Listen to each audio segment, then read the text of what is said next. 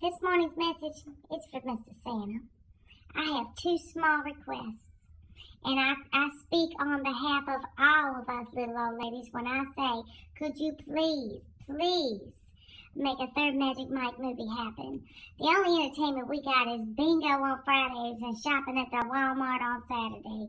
So if you can't get Channing to make the movie, just stuff him in that little red bag of yours and send him on down. We'll take care of him. We're like the angels of Assisi. We won't let him go cold or hungry.